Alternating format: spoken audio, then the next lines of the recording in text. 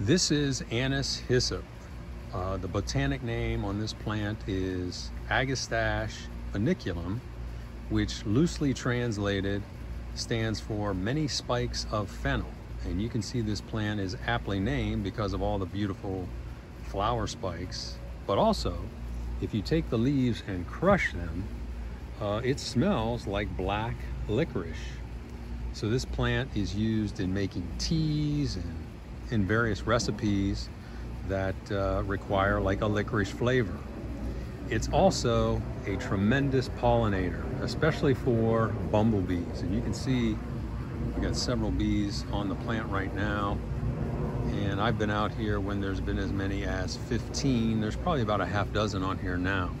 This plant typically grows between 2 and 5 feet. However, this one is 6.5 feet tall. They like full sun, but they can grow in partial shade. But I wouldn't put them in an area that gets less than 4 hours of sunlight, because what will happen is they'll get leggy and they may flop over, and they also won't get as many blooms on them. They're very hardy though. They're not picky about the soil, but they do like well-drained soil.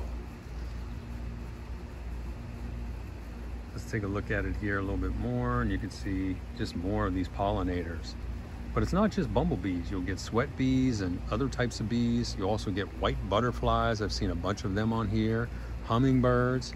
And then once these flowers go to seed, the sparrows and the finches will come in and eat those seeds. This plant is very easily propagated. They propagate very easily on their own with seeds. I mean, they disperse these seeds all over the place, and they are very aggressive. So you'll have to keep them in check. That's one thing about these plants. They do self-seed and they do it very well, but it's very easy to maintain them. All you got to do is pull them out where you don't want them, or you can just take a hoe and, you know, just hoe them out of the ground. Their roots when they're young are not very deep. But this is a terrific plant. If you're looking to add native plants to your flower garden, this is where I would start. This is actually, I would say, right up there with being one of my favorite plants overall. I mean, it's just a really cool plant. And the great thing also is it blooms from like June all the way through to, I've seen it bloom all the way to the first frost in October. Now they say until the end of September, but I've seen it bloom a little bit longer. If you're new to the native plant space and you want to kind of ease into it, this is one that's almost fail-proof, and you're going to be very impressed because it's got beautiful blooms, it smells great, and it's very hardy. It's going to grow just about anywhere unless you put it in the shade and unless you drown it with water.